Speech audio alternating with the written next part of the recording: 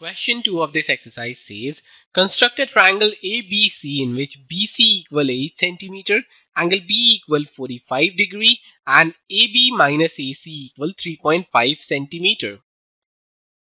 So let's start with the steps of construction. The first step says, draw base BC equal 8 cm and at point B make an angle of 45 degree using a protractor. So first of all, we have to draw a base BC. So let's draw a base BC. That is B and that is C and that is of 8 centimeter.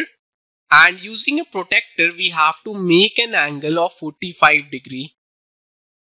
Now at B, we'll put the protractor and we'll make an angle of 45 degree like this. Now in the next step, we'll put the compass at B and we will draw an arc of radius 3.5 centimeter that intersect BX at D like this, and we'll name this point of intersection as D. Now in the next step, we just need to join D and C. Now in the next step, with D and C as the center and radius greater than half of DC, draw arcs above and below the line to intersect BX at A.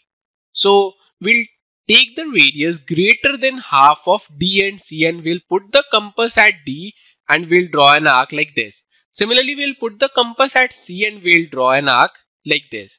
The same thing we will do below the line. So we'll draw an arc like this and we'll draw another arc like this.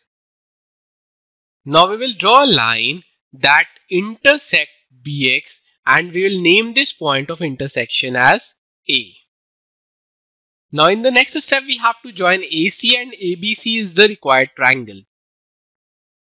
Now let's join A and C. So we will join A and C and we'll get ABC as the required triangle. To learn more about how QMath can help you crack school and board exams, explore QMath Leap, a live online classroom program run by highly experienced and committed teachers.